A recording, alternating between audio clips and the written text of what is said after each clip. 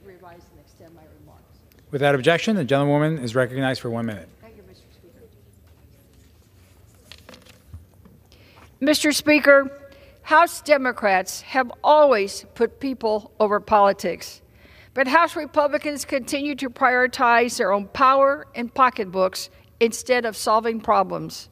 House Democrats have lowered kitchen table costs for Americans by lowering health care coverage prices, capping out-of-pocket drug costs for seniors, and giving Medicare the power to negotiate lower prices.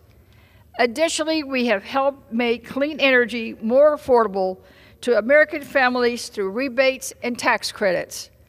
Meanwhile, House Republicans continue threatening to raise taxes on families and cut Social Security and Medicare funding.